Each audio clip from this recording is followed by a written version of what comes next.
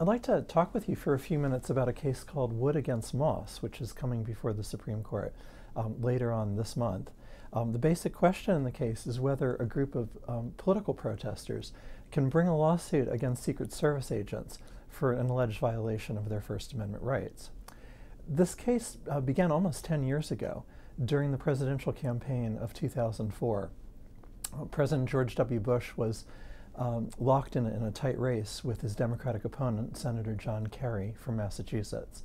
It was the middle of October, and the president was planning to spend the evening in a town called Jacksonville, Oregon.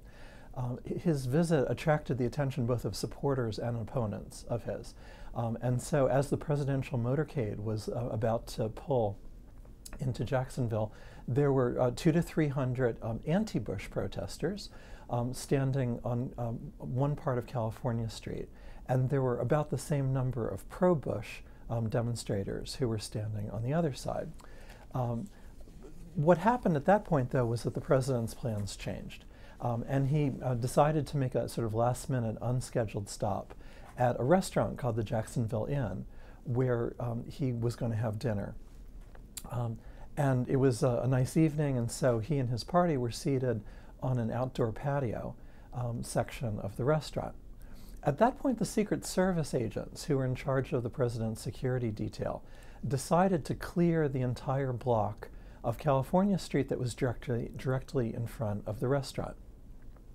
And it was actually the anti-Bush demonstrators who were located there on that block. So the Secret Service agents asked the local police to move the protesters first one block and then actually 2 blocks from where it was that they were standing. And the result was that the anti-Bush demonstrators ended up being about 2 blocks away from where the president was dining, and they regarded that as interfering with their ability to communicate their message to the president. When all the dust settled, afterwards, the protesters brought a lawsuit against the Secret Service agents and the local police, alleging that they had violated their First Amendment rights. I should make clear that this case has not yet gone to trial. Instead, the question in the case is actually whether the plaintiffs have a strong enough case that they should be allowed to get through the courthouse doors at all. And in this case, the 2 lower courts said that the answer was yes, and the government has now appealed to the Supreme Court, and they're asking the court to dismiss the case before it even goes to trial. Now, to decide the case, the court has to consider 2 specific issues. The first one is a First Amendment issue. Did the conduct of the Secret Service agents in this case violate the protesters' right to freedom of speech? And to understand this issue, we need to talk a little bit about the doctrine of viewpoint neutrality.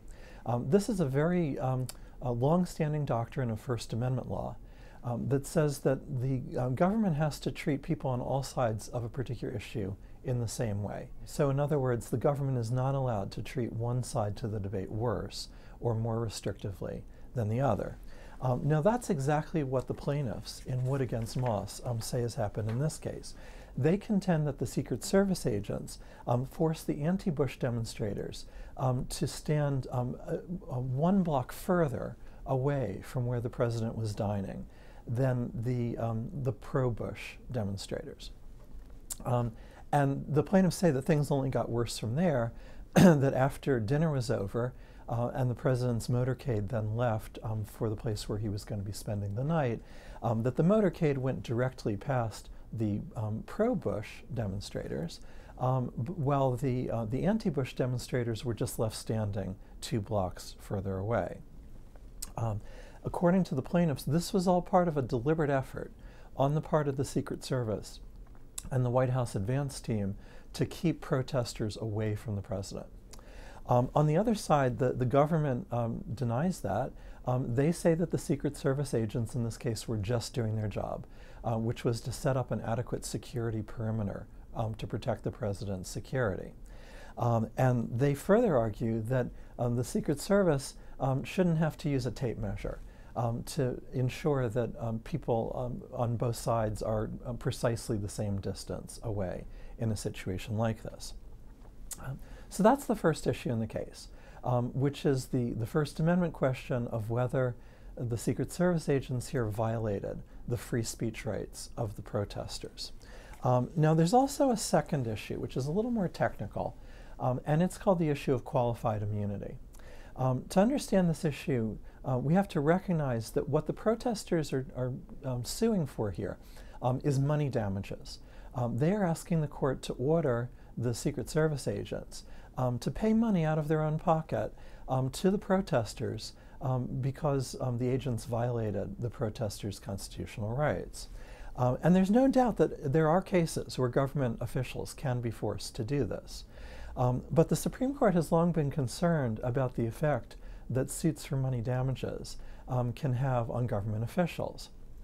If officials are always worried that they're going to have to pay damages to citizens, then the court is worried that that is going to discourage government officials from taking the kind of bold and decisive actions that are necessary to do their job and to promote the public good. And as the government argues, that's especially a concern in this case, where Secret Service agents have a responsibility to protect the president against potential violence or even assassination. So that's what the doctrine of qualified immunity is all about. The plaintiffs argue that the rule against viewpoint discrimination is well established, that everybody knows that the government is not allowed to treat the people on one side of the debate worse than the people on the other side.